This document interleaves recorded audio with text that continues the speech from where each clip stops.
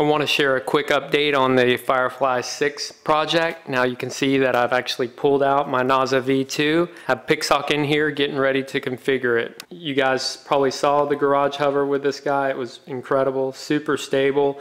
I was literally about an hour away from getting into the field and doing a forward flight test, but went in to check my email. I had an email from Adam Sloan at Bird's Eye View, and he mentioned that some of the Firefly 6 users have been having problems when transitioning from forward flight to hover mode with the NASA V2. Now if you're flying a light or a V1, apparently there's not as much trouble, but when he referred to the transition as violent in his email, I decided, hey, I'm gonna go ahead and make this similar to the Firefly 6 Pro setup, which has PixHawk in it. So going to be covering that in some upcoming videos, but I want to share a quick trick that I learned from the Bird's Eye View guys. If you're not familiar with these Castle Creation Multirotor ESCs, I'm definitely new to them, but you can actually reverse the motor rotation without having to resolder 2 of your 3 leads. And you may or may not know this, but when you go from NASA to PixHawk,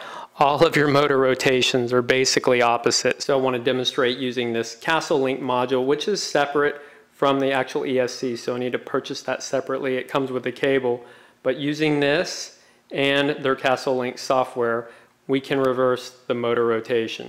Let me just demonstrate real quick how these spin, just so you know. I'm going to go into forward flight mode.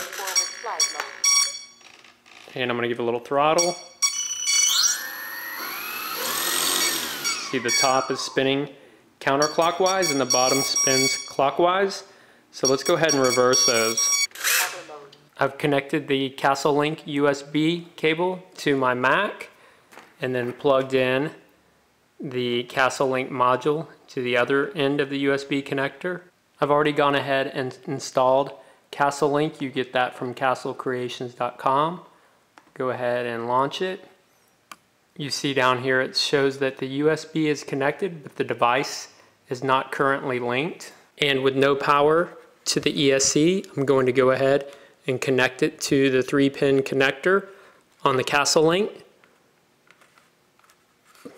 You'll see that the Castle Link software automatically recognizes the ESC type, tells me a new beta firmware version is available. For now, I'm not going to mess with that. And as you can see, there are a lot of options with our throttle, brake, cutoffs, so forth. You can configure a lot of cool things with these ESCs, but the main thing we're concerned with is motor. And then if you go down here, you'll see direction. They basically have forward and reverse. So I'll just go ahead and select reverse. Then I'll click update. I'll disconnect the Castle Link module and then go ahead and plug back in our servo extension cable. So previously we were spinning counterclockwise. Let me go ahead and get into forward flight. Give it just a little throttle and you should see it go clockwise.